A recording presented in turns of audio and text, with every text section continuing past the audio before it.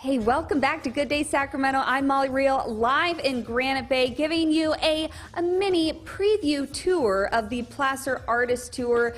This is the 30th anniversary of the tour. More than 100 artists in more than 80 locations throughout Placer County. What I love about this tour is you get to meet these local artists doing incredible work, hear a little bit about the story behind their work, and this artist here has a great one. So this is Unity Lewis, and this is his home. So he's one of the artists in one of the locations that you can meet. And we have some actually art admirers here looking to maybe purchase a piece from you. That's right. They heard about the preview and, they wanted to come over and get the preview. I love it. Now, Unity, one of the really neat things about you, in my opinion, is I feel like every time I meet an artist and see their work, I kind of get a sense of what their work looks like. But this is Unity Lewis, and that is Unity Lewis. And here on the easel, that is also Unity Lewis, and that does not look like the same artwork. That's right. I tend not to limit my creative expression, Yeah.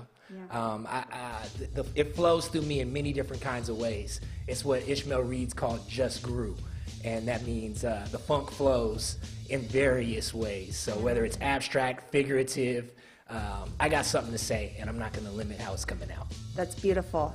You do what inspires you. That's right. This is very much in your blood. Tell us about, where your story started with your grandma. Okay, well, my grandma, her name is Dr. Samela Lewis. She's the first black woman in the country to get her PhD in the arts.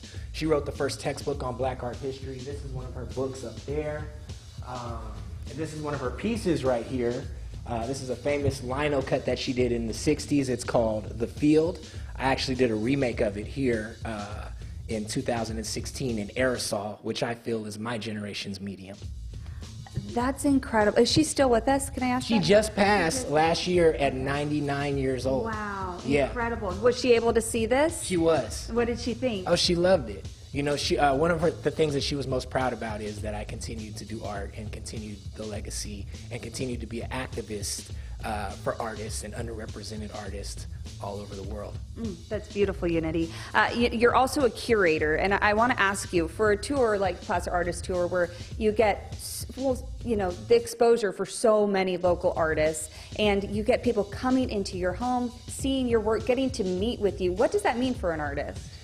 It means a lot. It means connection. It means getting to know who my fan base is, who my crowd is, getting to know the people, and getting to know how to connect with them more on an intimate level, which ultimately informs my work because, like I said, I'm unity. So kind of what I'm able to channel through my work as a vessel of creative energy is the collective consciousness of all of us. And meeting all of you at the ground level here in my art studio, filling my space with all of your positive energy and joy is fuel for me to continue to create. And I'm so thankful to have this opportunity to meet all of you. Boy, I could look at your artwork all day, but I could also just listen to you talk about it all day as well.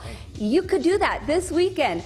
Placer Artist Tour is happening, starts tomorrow, this weekend, and next. And again, Unity here, one of 118 artists in more than 80 locations throughout Placer County. Again, it's one thing to look at a piece of art, another to get to chat with the artist. And so I hope you'll all come out and meet Unity, maybe take a piece of him and his history home.